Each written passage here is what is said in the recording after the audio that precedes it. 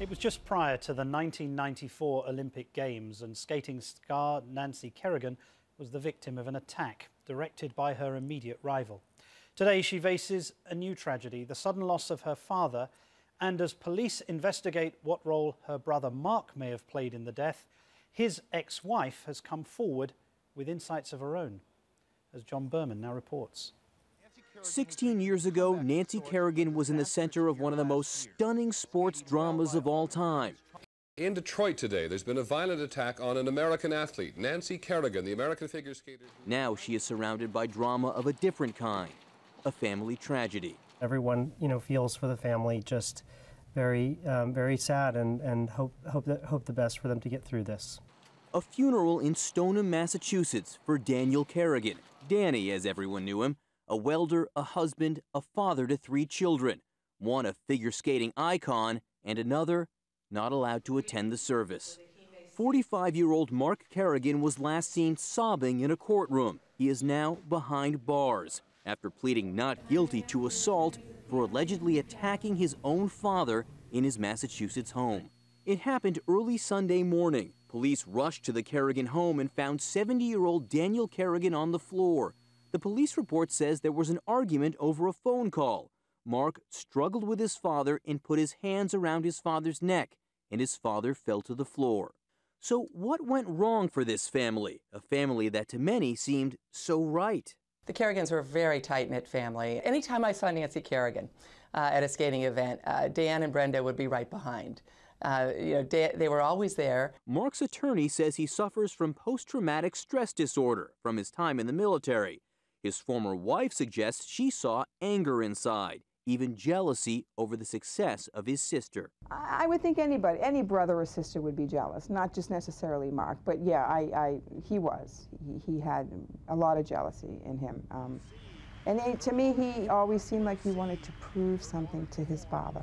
There's a natural tendency, really in any family in figure skating, that the other siblings are kind of, I don't want to say forgotten, but they're certainly cast in the shadows as that spotlight shines so directly on that one person. In the world of figure skating, Daniel Kerrigan was well known and well loved. Nancy's friend and Olympic silver medalist, Paul Wiley. Dan was a great dad, and he was fatherly towards everyone. I think I've said that, he would comment on that my tires were low, the air pressure was low in my tires, or that I needed to fix something in my house. He would always be looking after people. A welder who worked 3 jobs at a time to help pay for Nancy's training. Dan Kerrigan was a hockey dad caught amidst the sequins of figure skating. Dad! Perhaps an unlikely presence, but a deeply committed one. What's money? Yeah, I've been broke all my life. I'll be broke the rest of my life. It doesn't matter. He scraped together money to travel across the country to watch Nancy skate. At his side, his wife Brenda, legally blind, there to witness, if not see, the glory. I come out of the seat a few times. And Daniel Kerrigan played a key role just after one of the most infamous moments in sports history. That attack before the 1994 Winter Olympics. Nancy Kerrigan's right leg smashed by assailants connected to one of her chief competitors, Tanya Harding. Who's the one who picks her up and carries her away to get some medical attention? But her dad. Kerrigan fought her way back to win the silver in the '94 Olympics. Last year on Good Morning America, she credited her parents for the strength to recover. The influence my parents have on me to be able to, I guess, deal with such a thing. If Dan's life is being remembered with praise, now Mark's is being investigated for problems.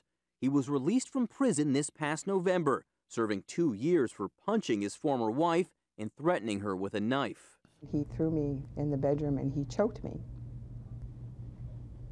I literally closed my eyes and just looked up and said to myself, I love you guys, meaning my kids, because I thought I was going to die.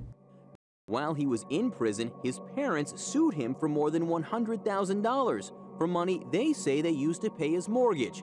That case was thrown out, and his parents took him back in. He'd been living in their basement since November. When they reached the scene last Sunday, police say they found blood, smashed photos, and Mark. He appeared to be intoxicated and had the odor of an alcoholic beverage on his breath. He's been under psychiatric evaluation all week. Daniel Kerrigan was pronounced dead at the hospital. His wife called it a heart attack. Prosecutors are awaiting an autopsy to determine exactly what role the altercation played in his death. Mark Kerrigan could be in a lot of trouble. Wendy Murphy is a law professor in Boston.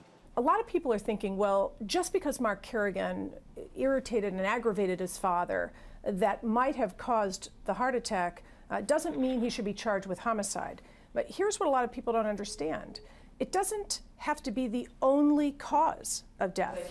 All that prosecutors have to show is that what Mark Kerrigan did was a cause of death. It doesn't have to be the only cause. In the meantime, once again, through no fault of her own, the spotlight shines on Nancy Kerrigan. 16 years later, another tragic moment. I'm John Berman for Nightline in New York. And we convey our condolences to the Kerrigan family and our thanks to John Berman.